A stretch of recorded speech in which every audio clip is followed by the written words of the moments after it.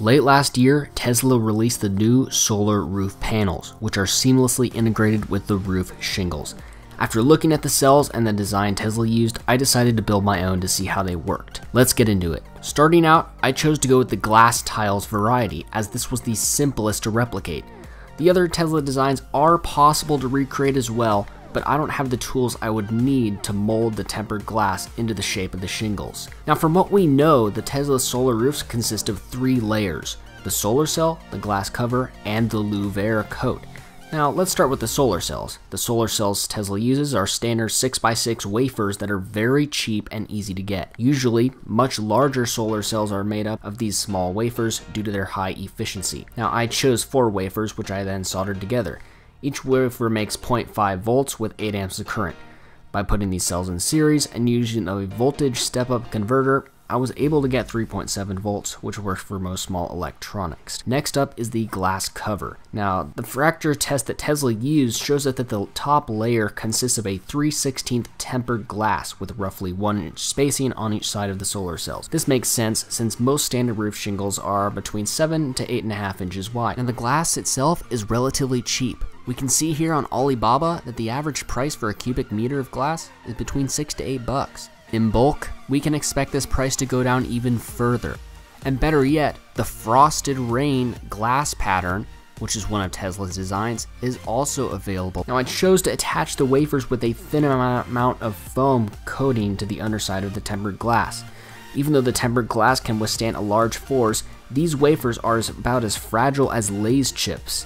Now, you're probably wondering how the Tesla shingles maintain the transparency of glass while appearing to be solid. The different roof tiles that were created using hydrographic coating. The shingles were dipped into various paints to make the solar roofs look real. While this is a cool process, it does reduce the power output of the cells by 2%. One of the most unique features of these solar panels is their ability to be invisible to the eye on the ground while being visible from the air. This is where the louver coating comes into play. Elon mentions that the tempered glass is covered with a micro louver film.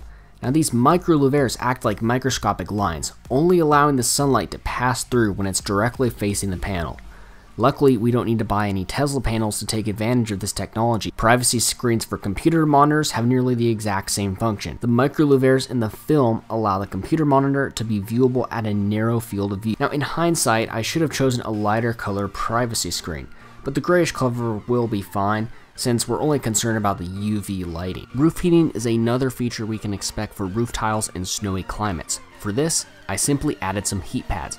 I wasn't too worried about where I put the pads, since glass has a high thermal conductivity. The heat will spread over the glass and uniformly melt the snowpack. This gasket I designed allows the panel to be sealed from the elements by another tempered glass panel. Now, it is not clear what Tesla uses for sealing their cells, since we only seen a bird's eye view of the houses. If we pick up the panel and rotate it front to back at an angle, we still get the same effect of the micro louver coating. However, if we rotate it from side to side, we don't get that effect. And this is one of the key principles of micro louvers. You can design them however you like, and this is one of the things that Tesla has used in their solar panels. A cell like this outputs 2.35 watts. Now, at 98% efficiency, this brings us down to 2.3 watts. In order to power an average size house, we would need roughly 2,000 roof tiles to do the job.